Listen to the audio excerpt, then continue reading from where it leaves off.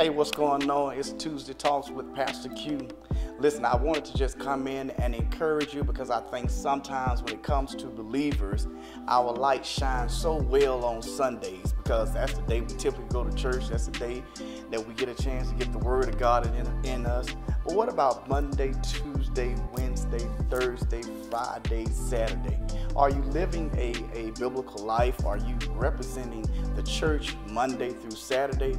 Or are you just Sunday? Because Jesus is bigger than Sunday. Jesus is more than just the worship experience. Jesus is more than just shouting. Jesus is more than just the sermon that morning. Jesus is 24 hours a day, 7 days a week.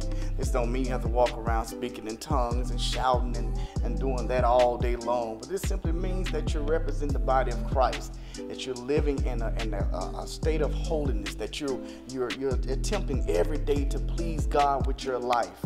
Will you make some mistakes sometimes? Absolutely. I probably made 2 or 3 today.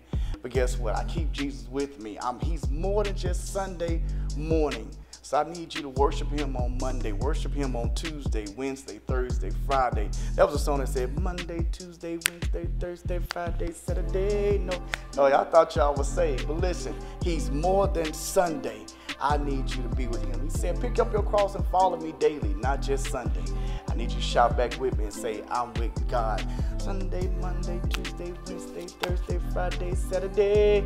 I know y'all remember that little Asian. Mondays, Wednesdays. Okay, let me quit teasing with y'all. Listen, Jesus is more than Sunday.